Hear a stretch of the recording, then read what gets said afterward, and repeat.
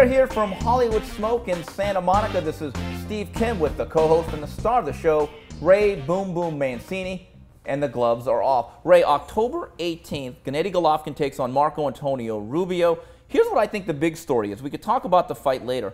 Right now, 75% of the tickets are sold at the StubHub Center, and they're actually opening up standing room only tickets, which is unheard of at that venue. What does that currently say about the popularity of Golovkin? He's a world star.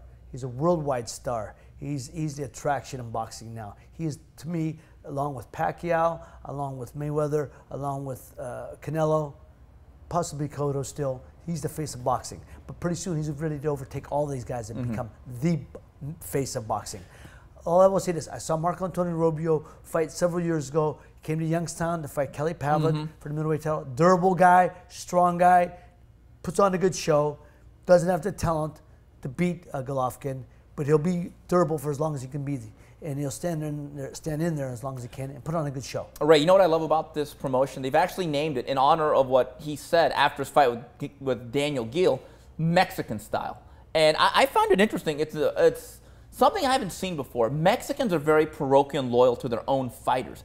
But we've seen it. We've been to other fights where Golovkin walks in and every Mexican treats him like he's Julio Cesar Chavez Jr.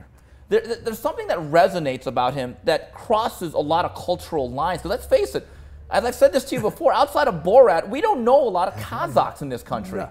Steve, the best way I can explain that is, years ago, I had a couple black gentlemen say to me, "Boom, boom, we love you, man, we love you. You know why? Because you fight like a brother. You fight like a brother." And I knew what they meant.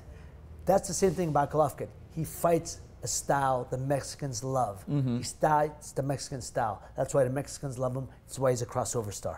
Ray, the one thing that I hear about Golovkin, and when guys like Canelo, Cotto, or anyone else says, why would I fight him? It's not worth it. No one knows you. That's another way of saying risk versus reward.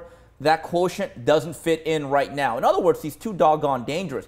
It's important for him to sell tickets and build up that market value. This stuff is important to a fighter, isn't it? Well, it is. It just goes to show you his appeal. Like you said, he's fighting here at the StubHub here in Los Angeles, right outside.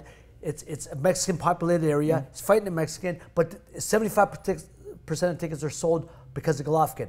Look, only 75% of the tickets are sold for Mayweather, Maidana. So here's a guy who's doing the same type of numbers in a smaller arena. Let's put him in a big arena, see what he could do. In 1 year, let's project ahead. Anything could happen. Do you think Golovkin will then be in a position where he has leverage? Do you think he'll end up getting one of those big marquee fights? I think he will. He'll have to. They can't avoid him because he's capturing all the belts. Pretty soon, you can't say, I'm going to go fight for this belt. Oh, Golovkin got it. No, I'm going to fight. Oh, he's got that belt. So he's capturing all the belts. So basically, he's trapping these guys. And that's it for Gloves Off with Ray Boom Boom Mancini. If you want to check us out at UCNlive.com for all the latest news in the sport of boxing. We're also on Twitter at UCN Live. This is Steve Kim saying goodbye, everybody.